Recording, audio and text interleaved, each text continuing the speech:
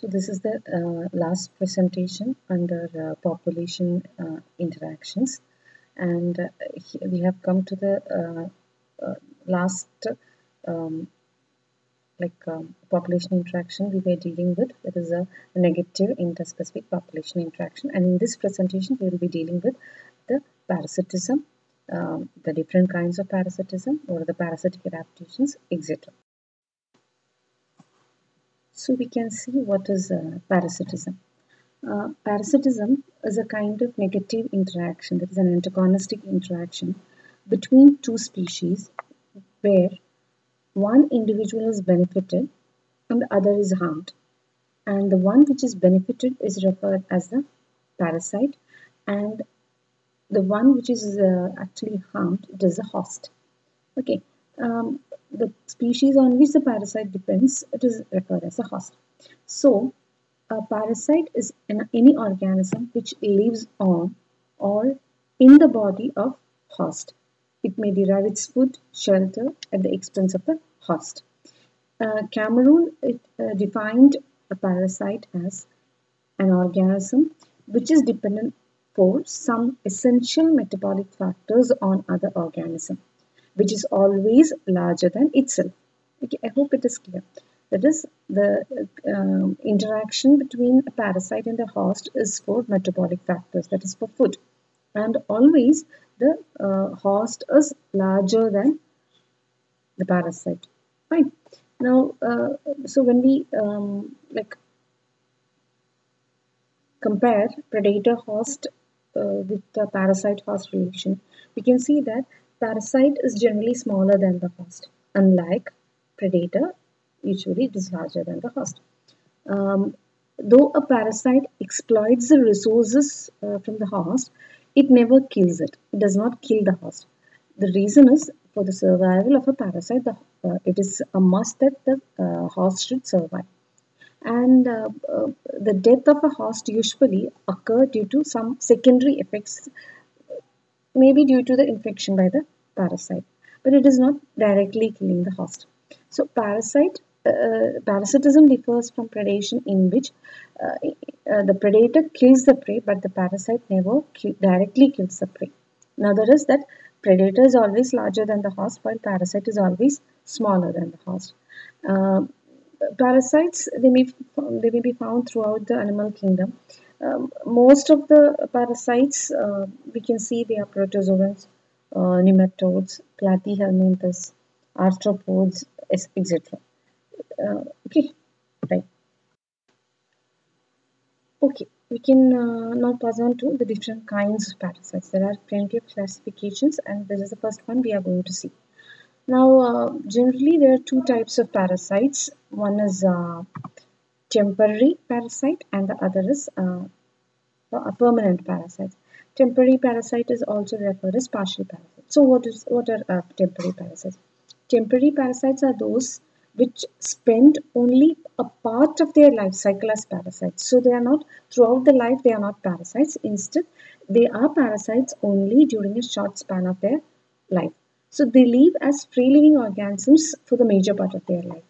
Okay, there are plenty of examples. One is the Glochidium larva of freshwater mussel. You may have learned it under mollusk when you studied that the molluscan larva is referred as a Glochidium larva. Okay, so the larva of the freshwater mussel, they attach themselves to the body of a fish, and for attaching they do have hook-like structures, and they penetrate the integument or the skin covering, and it remains buried inside for several weeks.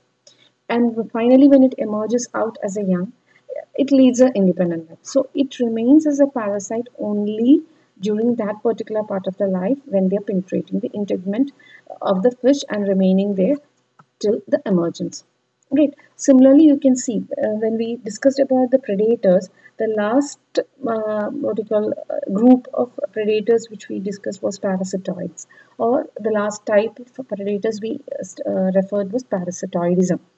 This parasitoidism can even be considered as a temporary parasite, wherein the insects which take up parasitoidism, they are mainly free living forms, They are parasitic only during a specific part of their life. Usually larvae, the stage it remains inside the host body. So the adults, they are free living, right? So that is regarding the temporary parasites. So we cited two examples. One was Glochidium larva of the freshwater mussel on the fishes. Right? Second one was the parasitoids of certain insects, especially the hymenopterous insects. I suppose the first example will be a little more easier for you. So Glochidium larva of freshwater mussel on fishes, it is an example for temporary parasite. Okay, so what are permanent parasites? Permanent parasites spend their whole life as parasites. That is, they are parasites throughout their life. The permanent parasites can be classified into ectoparasite and endoparasite based upon their location with respect to the host. Okay, when the parasites spend their life on the outer surface of the host, we refer such parasites as ectoparasites or external parasites. Okay, for example, like ticks, mites, lice, flea, etc. Now, those parasites which live inside the body of the host, they are termed as endoparasites. Endoparasites, you may have gone through different kind of endoparasites in the first year of your zoology classes. So there, you may have found that Plasmodium is an endoparasite. There were Ascaris, Helminthus is a roundworm hookworm. All those are endoparasites of different organisms. Right. Now, the endoparasites, it can be further divided into two based on where they live inside the host. That is, whether it is inside the cell or outside the cell. So, the intracellular parasites and intercellular parasites. Intracellular parasites, they live inside the cell of the host. For example, Plasmodium. Right? Plasmodium, they are intracellular parasite. You may have learned the life cycle of Plasmodium in your first semester classes, and there you may have seen that it completes its life cycle passing through the RBCs and hepatocytes, isn't it? So they are intracellular parasites. Now, intercellular parasites, that is those which live outside the cell, that is between the cells of the host, right? Intercellular. So the tapeworms and all, they are intercellular. They are larger organisms and they cannot like survive inside that. So they remain outside the cell and they spend their life as a parasite outside. So it is known as intercellular parasite. Now the permanent parasites, it can be further. There's another kind of division depending upon whether it lives on plants or animals. Okay, so permanent parasites that live on plants, they are known as phytoparasites. Okay, phyto, P-H-Y-T-O, phytoparasites. Sorry. And those which live on animals, they are known as zooparasites. So we will be looking into the examples in the coming slides. Okay, so here we can see the temporary parasite. So we were discussing about the Glochidium larva on fishes, isn't it? So the Glochidium larva, it is actually the larval stage of the mussels, freshwater mussels, and like mollusks, right? So here it is actually referring to the Glochidium larva of freshwater mussel. These Glochidium larva, it attaches onto the integument of the fish, and it remains there till it emerges out as the adult. What you call this one, the mussel. So, the individual, it emerges out. The egg larva, it emerges out as the mussels. Okay, fine. So that is regarding the temporary parasite. Okay, so these are the phytoparasites. As we said, the parasites on host plants. Okay, plants are the host for them. So it is one example is the Orycters rhinoceros. Kombanchilli in the morning. Okay, Orycters rhinoceros. The reason is this adult beetle, they possess a horn-like structure on its head, just like what we see in the case of a one-horned rhino.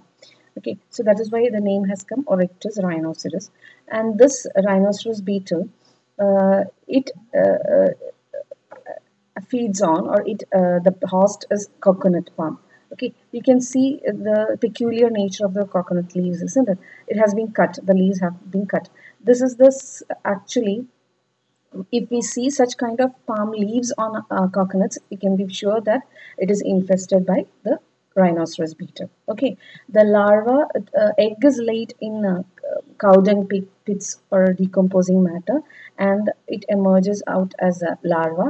And this larva, it remains in the decomposing matter till it becomes pupa, and pupa emerges out as adult. This adult flies onto the palm, okay, the crown of the palm, I think in the mandalithum, okay, and then it feeds on what you call delicate or the younger tissues, and ഇല ഇങ്ങനെ നമ്മുടെ തെങ്ങിൻ്റെ ഓല വിരിയുന്നതിൻ്റെ മുമ്പ്, okay, ഇളം ആ ഒരു നേച്ചറിൽ ഇതിങ്ങനെ holes ഉണ്ടാക്കും. ഓക്കെ, അപ്പോൾ അങ്ങനെ ഹോൾസ് അത് ഫീഡ് ചെയ്യും. അത് ഫീഡ് ചെയ്തിട്ട് എന്താ സംഭവിക്കുക, ഇലയുടെ ഇങ്ങനെ ചെറിയ ചെറിയ ഹോൾസ് ഉണ്ടായിരിക്കും. ഈ ഇല ഇങ്ങനെ തുറക്കുന്ന സമയത്ത് നമുക്ക് കാണാവുന്ന ഒരു ക്യാരക്ടറാണ് ഇപ്പോൾ ഇതിൽ കാണുന്ന ഓലയിലുള്ള നേച്ചർ. ഓക്കെ, അപ്പോൾ അത് ഇത് ഈ ഇല ആക്ച്വലി ചെറിയ സ്റ്റേജ് ആയിരിക്കുന്ന സമയത്ത്, തലയില ആയിരിക്കുന്ന സമയത്ത് ആയിരിക്കും നമ്മുടെ ഈ അഡൽട്ട് റൈനോസറസ് ബീറ്റിൽ ഫീഡ് ചെയ്തിട്ടുണ്ടാകും. Okay, so that is A phyto example is phytoparasites. Now regarding zoo parasites you can have plenty, which you have already studied in your first year classes. For example, helminths you can have, that is hookworm. You can have tapeworm, then plasmodium, then plenty of examples you can cite. Okay, here you can see the human hookworm. You can see the worm inside the body, isn't it, the figure? Actually, in very severe infestation, this is the kind of expression you can have. You may find it the helminths in the limbs, that is in the legs and all. So that kind of an infestation can be found. Okay, so these are the parasites. Okay, now it is the ectoparasites. What are ectoparasites? Ectoparasites are those parasites which live on the body of the host. Okay, so it is completely external. Ectoparasites or external parasites. We can see lice, flea, and tick. Right. So these are the few examples of ectoparasites. Now endoparasites. This is an endoparasite. It's a helminth, and it is an endoparasite. I hope it is clear. Then we have the intracellular and intercellular parasites. Intracellular, that is within the cell, right? It remains inside. So RBCs you can see with plasmodium. Then intercellular, that is, it is outside the cell, between the cells it may be. So this is one kind of intercellular parasite, the helminth. Okay, so yet another division of parasites based upon the degree of parasitism. Okay, that is based on the degree of parasitism, parasites are classified into two, the facultative parasite and obligatory parasite. As the term indicates, facultative means they needn't be parasite throughout their life. Okay, so it may be opportunistic, or we can say that these are the parasites where they are parasitic only when there is a opportunity for parasitic life. So they can survive even otherwise. Okay, so they can even survive free living, and when there is an opportunity for becoming a parasite, they can become a parasite. So that is one example of that's one kind of a parasite. Now second one is the obligatory parasite. So they are parasites throughout. Okay, so they have to lead, they must lead a parasitic life, otherwise they cannot survive. So that kind of a parasite is what is referred as an obligatory parasite. Then there is another category of parasite. It is known as hyperparasites. Okay, those parasites which are parasitic to another parasite are referred as hyperparasite.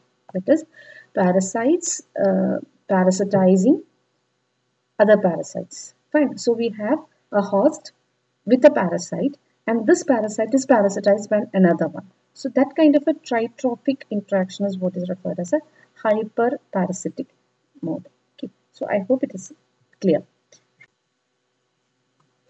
Okay, so you can see the examples for facultative and obligatory parasites. Now the facultative parasite, as we have seen, it is not a parasite. That is, it needn't be a parasite always. It can even live as a free living organism, But when there is a chance of being a parasite, it actually accepts that. So opportunistic, we can say, that is facultative parasites. Here you can see a pea crab, and it is inside a bivalve. Okay, ഒരു shelled ഇതാണ് bivalve muscle. Okay, so here you can see it is inside the oyster prawn, and pea crab, that is Pinnothyrus austrium or Pinnothyrus pisum. Pisum sativum എന്നല്ല, and the P understand, okay, Pinnothyrus. So usually what it does is it is free living. The males are completely free living, and even the females only at certain occasions only they become a parasite. So what they do is they like usually are free living, but at times they parasitize the oysters. Okay, and what they do, they move inside, they get inside the oyster, and they are considered as kleptoparasitic. Klepto means that is stealing, right? So they feed on food entering the oyster. Okay, that is, they actually feed upon the food that was supposed to be taken by the oyster. So it is a stealing, right? So in this way, what happens is the oyster is not harmed directly. They are not infected, they are not harmed. But only one thing is, for a time being, the pea crabs, it remain inside, steal the food, and become a parasite for a short period of time. So it doesn't cause any harm to the oysters, and that is why it is referred as a facultative parasite. It is otherwise known as opportunistic parasites as well. Okay, the next one is obligatory parasites.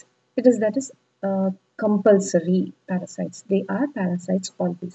So organisms which can live only as parasites depending exclusively upon their host is referred as the obligatory parasites. So once, if you remove the host, the parasite will die. And most of the endoparasites are obligatory parasites. Here you can see Fasciola.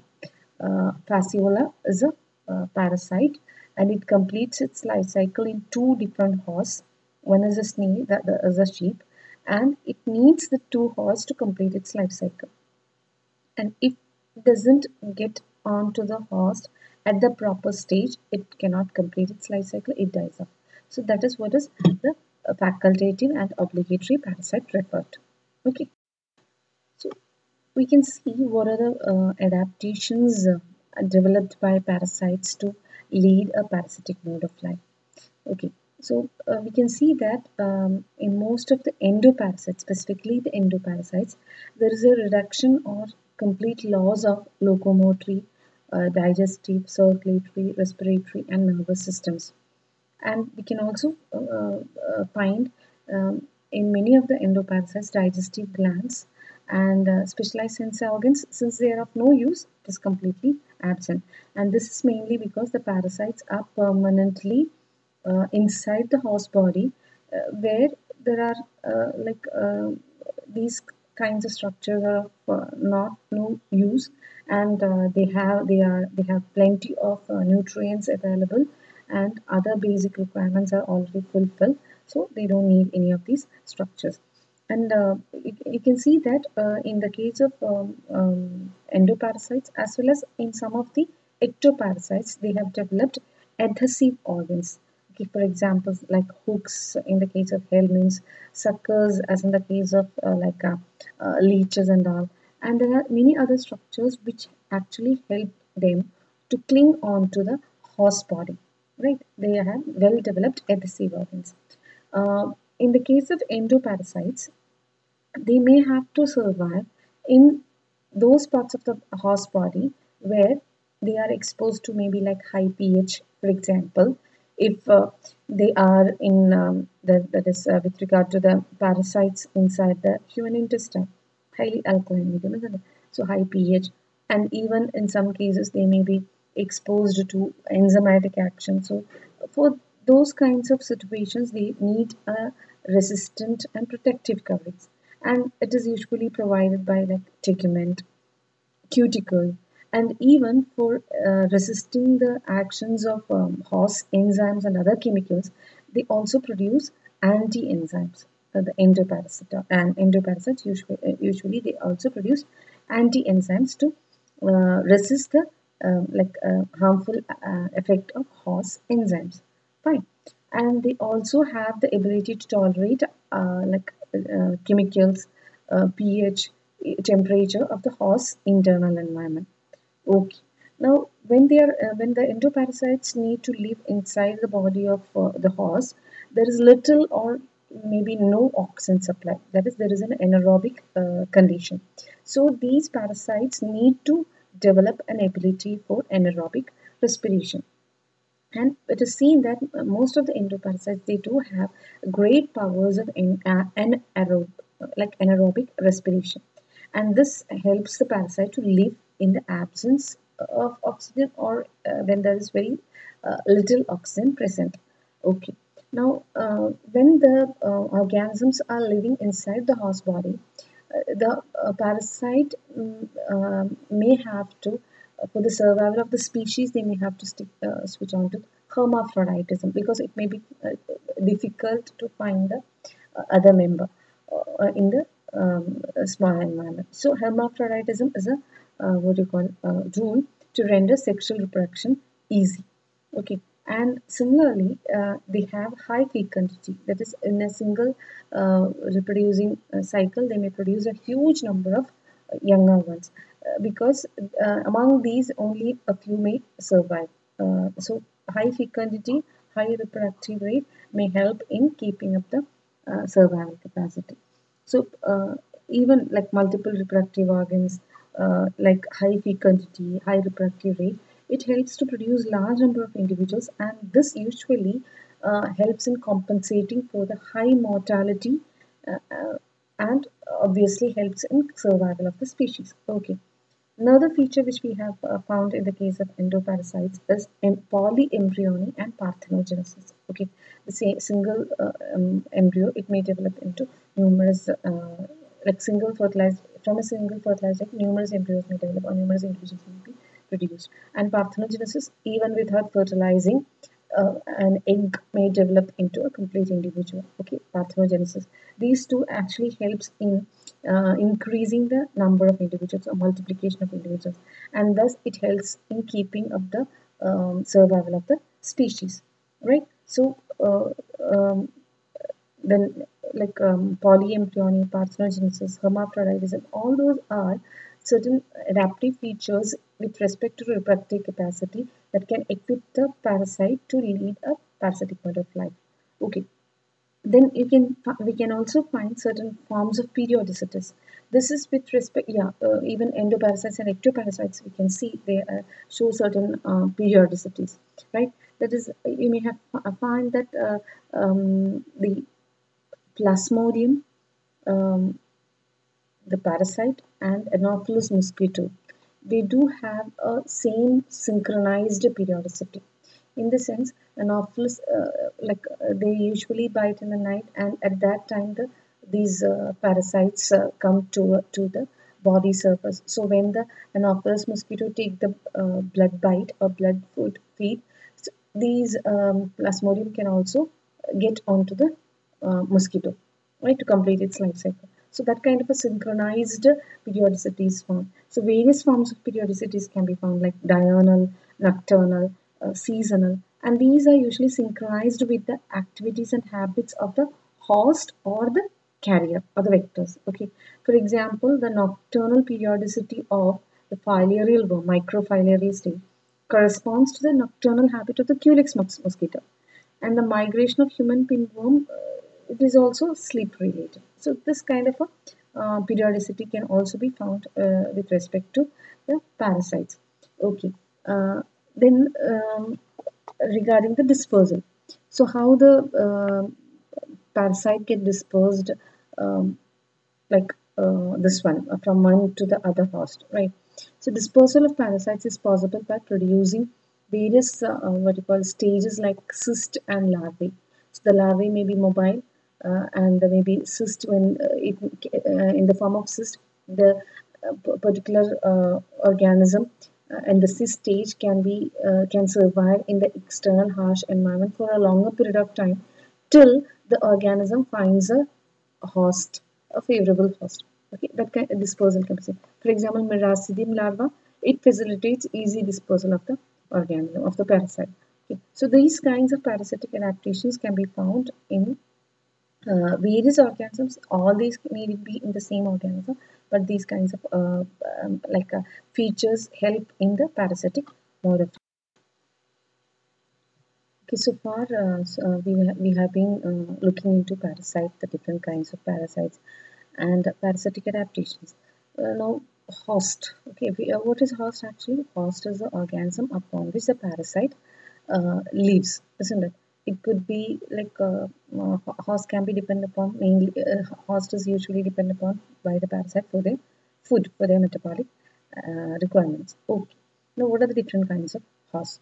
The four different kinds of hosts based upon the role in harboring the parasite, how the the facilities the host provides for their reproduction, and the role in their transmission, etc. Based on these factors, the hosts can be divided into four: definitive host, intermediate host, paratenic host, and reservoir host. Actually, all these are familiar. You are familiar with. Only the terms you need to learn. Okay. Definitive host is otherwise known as the primary host. Intermediate host is otherwise known as a secondary host. Okay. Now, what is primary host? The host in which the parasite completes its sexual reproduction, isn't it? It is considered to be the primary host or the definitive host. So it is the host where the parasite undergoes sexual reproduction, and the host, definitive host, usually harbors the adult parasite. Fine. Now, what are the examples? Um, Human is a definitive host for many human parasites. For example, tinea, that is tapeworm. Then you have the what do you call Wuchereria bancrofti, Wuchereria, that is elephant worm, elephantiasis, isn't it? Yeah. So all fiery worm, isn't it? So all these do have humans as the definitive host. So all this completes their sexual reproduction phase in humans. But human, in the case of Plasmodium, human is a intermediate host. Okay, so who is the definitive host over there? It is female Anopheles mosquito is the definitive host. Okay, passing on to the next one, intermediate host. So it is otherwise known as secondary host. It is this host in which the parasite spends its larval life or a sexual life. Okay, and as we have seen for the malarial plasmodium, female Anopheles is the definitive host, while human is the intermediate host. Okay, and we can see that in the case of Wuchereria, um, human was the definitive host, isn't it? While Culex is the intermediate host. Okay, make note of on the examples very clearly. I suppose it is clear, right? Passing on to the next one, paratenic host. Paratenic host, it is otherwise known as a vector or a carrier host. So now it is clear to you, isn't it? So what is a paratenic host then? It is a host which harbors the parasite and serves as an agent for the transmission of the parasite from one host to the other. Okay, so one primary host to the other, the transmission is taken up by the paratenic host. So mosquitoes is a paratenic host. In some cases, even blood-sucking flies are a paratenic host of human parasites, isn't it? So paratenic host is nothing but the carrier or the vector. Okay. Now the last one is the reservoir host, or it is the reserve. It is a host which first gets infected with a parasite and then serves as a source of infection for other organisms. Okay, I hope it is clear that it is a host which gets the infection first, and then what happens is now this host it acts like a source of infection for other organisms. We have an example right now, that is obviously the coronavirus. It passed from maybe a bat or what do you call a civet cat or something like that. It is not even completely proven, from where it has come, but from an animal, isn't it? And it passed on to someone in the Wuhan area, in that life market, right? It passed on to the human, and that human, it worked. He or she, whoever it is, acted as a um, agent or source of infection for every other human in the world. So reservoir host, right? For the exam purpose, I'll give you an example like um, dog is supposed to be a reserve host for Entamoeba histolytica, right? Um, in some parts of the world, for example, China, it is the dog which acts as a reserve host. There can be monkeys, deers, etc., which act as reserve host for trypanosoma. I hope it is clear. Okay, so there are four different kinds of hosts: definitive host or primary host, intermediate host or secondary host, paratenic host or a carrier or a vector, reservoir host or reserve. Okay, so with this we have completed the population ecology. So we'll just summarize what we have seen so far. We saw population, what is population, the characteristics of population. Uh, we saw the dynamics of population, population growth, the different population growth curves we saw. Then we passed on to population interactions where members of the same species or two different species interact and how the interaction is effective. We saw that we have discussed about positive population interactions and negative population interactions. We saw the different types and we also went through a few examples. So with this, we have completed the Unit 7 as per your syllabus, and we'll be passing on to community ecology in the coming sessions. Okay, thank you.